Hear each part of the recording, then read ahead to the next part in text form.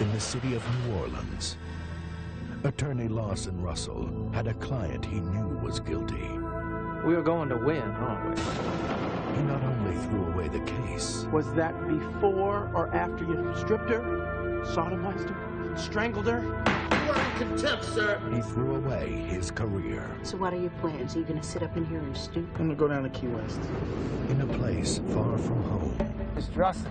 he met a man who wrote a brilliant book. That is the novel. My first. About lawyers. What happened? Well, it appears an old man had a heart attack. He put his name on a bestseller he didn't write. Congratulations. I'm very impressed. But the novel he stole was fact, not fiction. Lawson Russell. Who wants to know? I do. Hey!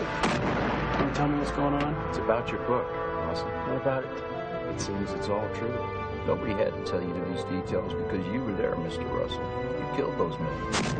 You are being investigated for 5 counts of homicide. I didn't write the book. What? It was given to me by an old man I met in Key West. You expect me to believe that? Now, Lawson Russell becomes the suspect. Lawson Russell, you're under arrest for murder.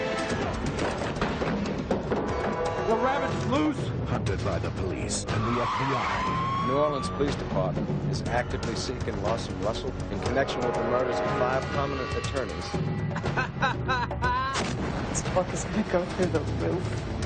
When a bestseller leads to a double-cross, Lawson Russell must discover who framed him and why. I mean, what's the sense of committing a perfect crime? No one knows about it. Academy Award winner Cuba Gooding Jr., Academy Award nominee Tom Berenger, Academy Award nominee and Golden Globe winner Marianne Jean-Baptiste, and Golden Globe nominee Eric Stoltz. The Murder of Crows.